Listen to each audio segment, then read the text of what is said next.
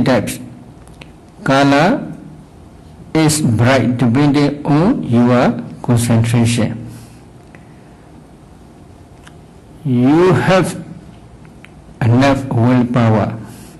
If you bright this according to Buddha's teaching, this willpower can produce bright light. Your mind has no light, it is true, but can produce light. Such type of light is called the light of wisdom or the light of nimitta.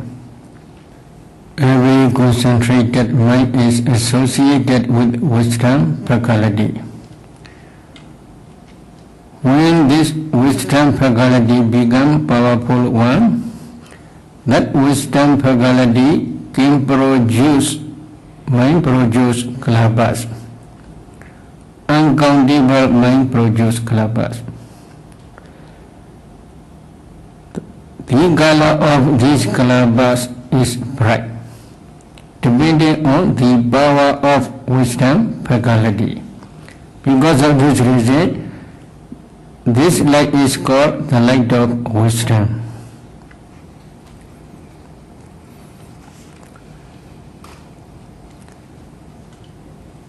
What is the proximate cause for powerful wisdom faculty? The proximate cause of wisdom faculty is concentration. Concentration is the proximate cause to increase the power of wisdom faculty. When wisdom faculty becomes powerful one, it produces strong, powerful light. Such type of light is called the light of wisdom. For some meditators, the light of wisdom appears first, but for some other meditators, nimitta appears first. What is the difference between the light of wisdom and nimitta? The light of wisdom is everywhere, surrounding in your body, surrounding in every direction surrounding your body. But nimitta appear only on the nostril or from the breath only. The higher of the power of wisdom, the brighter the light is. So it depends on the power of wisdom. The light of wisdom became powerful. Powerful means it spread very far away from your body. The light of wisdom is in every direction surrounding your body.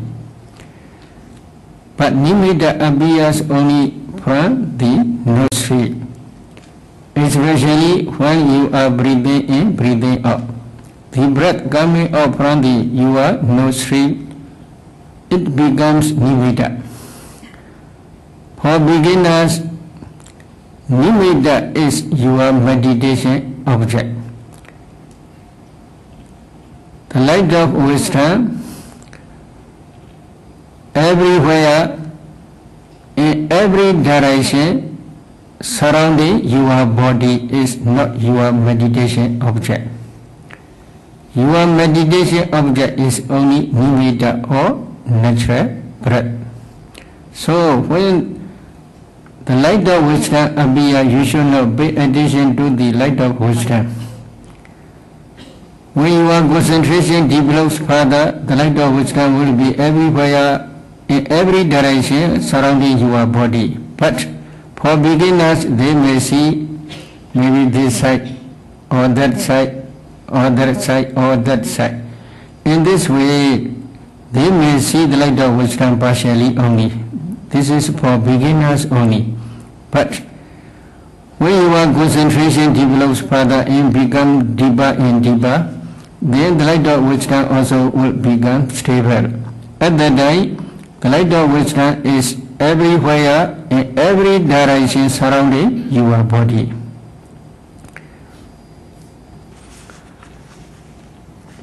The light of wisdom is not your meditation object. When the light appears, if you focus on that light, very soon that light will disappear. Why? The light appears because of concentration on the breath object. If you change your object from the breath object to the light, then very soon light will disappear because concentration not yet stable. From one object to another object, if you change your concentration, slowly decrease. When your concentration decrease, then the light also will disappear. Because of this reason, when the light appears, you should not focus on the light. At that time, you must focus on the natural breath. When you focus on the natural breath, slowly breath coming up from the nostril will become nimitta. What is nimitta?